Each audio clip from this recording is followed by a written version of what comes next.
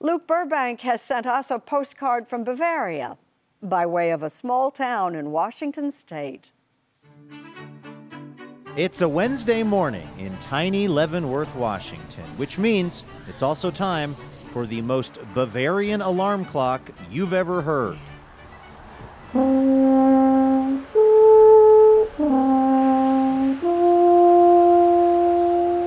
Nestled amidst the Cascade Mountains, Leavenworth regularly shows up on lists of the top Christmas destinations in America. And 10-year-old Reed Baker agrees. I like the town and how it's like just so wintry, and I love Christmas, so it's my favorite time of the year. Would you take this at Christmas time over Disneyland? Yes, definitely. And it's not just at Christmas. In fact, the town's Bavarian theme brings tourists all year round. Last year, over 3 million people visited Leavenworth, and many of them stopped by Kevin Rieke's store right on Front Street. They're called Lodens. They're 100% wool hats imported from Germany. And let's have you try one on. Try that one on. Rieke's dad started the family business 50 years ago, originally making wood toys. So it's kind of sawdusty, and he made two of everything. So if he sold a toy boat, he'd just run to the back and craft a new one right then and there. So by day, he's selling toys, and by night, he's literally making the toys. Yep, that's the first year. That's kind of how it went. That's like very strong Santa Claus vibrations. The total, complete Bavarianness of Leavenworth is really something to behold. And it's no accident. The town has building codes as strict as any you'll find in the U.S. Any new construction, any remodel project, any signage change has to conform to our old world Bavarian code. And it's governed by a board that's appointed by the mayor that's there to enforce or to interpret the code. But here's the plot twist when it comes to Leavenworth. Under all this alpine winter wonderland stuff sits a row of humble brick buildings, the remnants of a town that came very close to dying. The buildings themselves, many were boarded up. Some had, the windows broken out of them. I mean, just what you would expect for a town that every other business is closed and just didn't have much going on.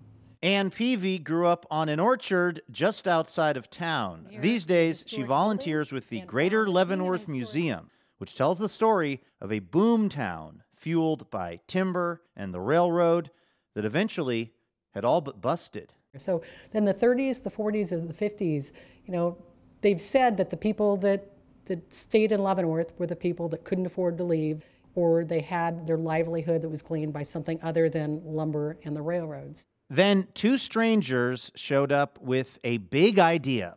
Bob Rogers and Ted Price were partners in both business and life who decided to take a chance on Leavenworth. Bob had been stationed in Bavaria during World War II and had fallen in love with the architecture. The Squirrel Tree Motel the men had purchased together soon became the Squirrel Tree Chalet, with waitresses dressed in dirndls and even the occasional visit from a local bear. Business boomed.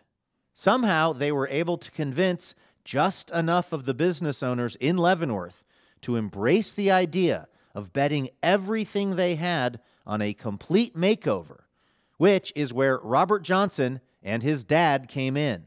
One of the techniques of making old wood, or make it look old, was we'd take a torch and burn the surface of it, and then somebody would have to take a wire brush and brush off all the light grain so that it would look like it was weathered.